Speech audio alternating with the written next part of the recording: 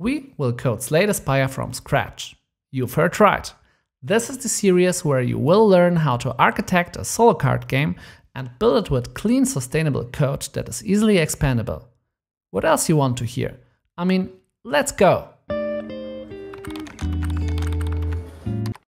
This is the first episode of the series.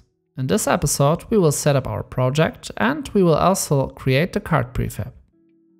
I will try to upload a new episode twice a week so that you don't have to wait too much. Before we start with the setup, let's have a look on what we will build in the series. If the series is successful and you like it, I will of course expand the series and cover more topics in the future. But here is the overview for our base game. So we will implement our curved hand with cards. It will be possible to draw and discard cards, and also to hover them and to drag them. Our cards will have effects and will be modular. We will also have a targeting system so that cards can either choose their targets themselves or they start a targeting process with a target arrow so that you can choose the target. To have something that we can target, we will also implement enemies that will attack you at the end of the turn. And of course, we also will have mana, simple FX and animations, a hero, and also a perk system. This will be a great solid foundation for your Slay the Spire type game. Everything we build is clean and easily extensible. In Unity, I have created a new 3D project. You can use 2D or 3D, and almost all of the code works for both, but to make it a bit more flexible, I will go with the 3D project. Then we will set up our folders. We will have a few more later, but for now those are enough. We will also create a structure and a scene. I like to divide my scene into setup, views, systems, and UI.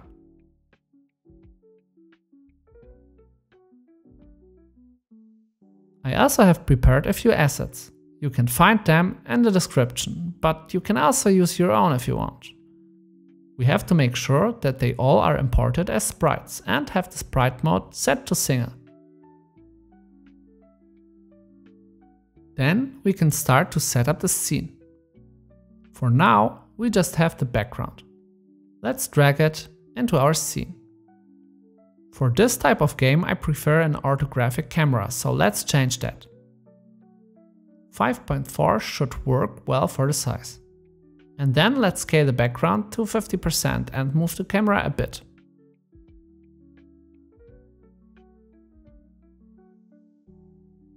Great. Next, let's import a few packages. We need the 2D package because it's a 3D project and it's not pre-installed. And I also used DoTween to add some animations. Everything we do here is possible with the free version, so download the free version of it. It's very powerful and one of my favorite plugins. Next, inside the views, we can create the card view.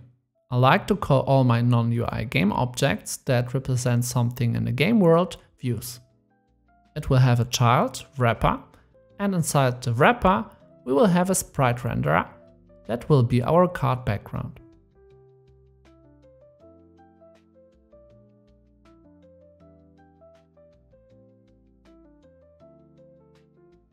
Let's set the order to -1 so that it is in the background. Oh, and let's change the order of the background to -99 so that it always is in the back. Inside the wrapper, we also need a few text components. Let's import Text Mesh Pro.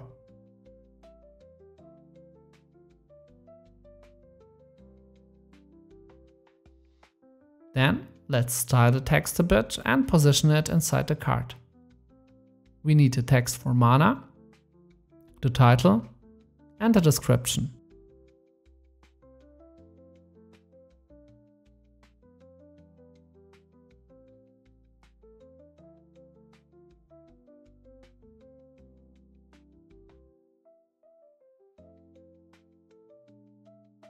This looks good. We also want to have a sprite renderer for the image of the card.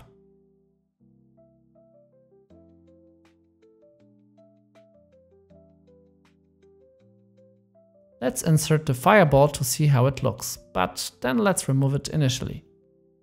Inside the scripts folder, we will have a views folder.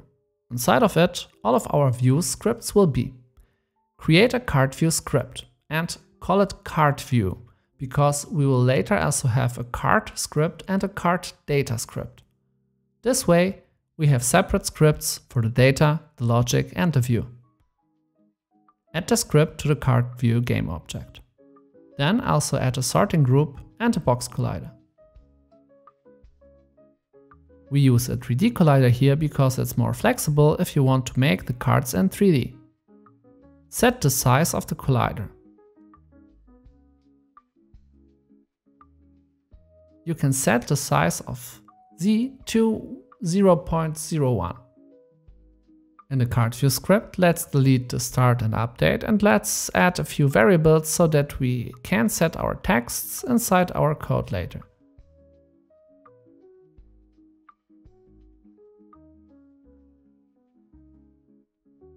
We also add a reference to the sprite renderer and to the wrapper.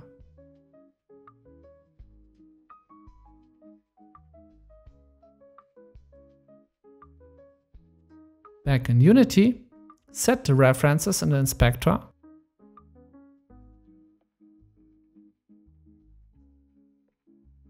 and drag the object into the prefabs folder so that we have a card prefab. Great! Now we have our card. In the next video we will create our curved hand out of those cards. Make sure to subscribe so that you don't miss the next video. Thank you for watching and see you next time.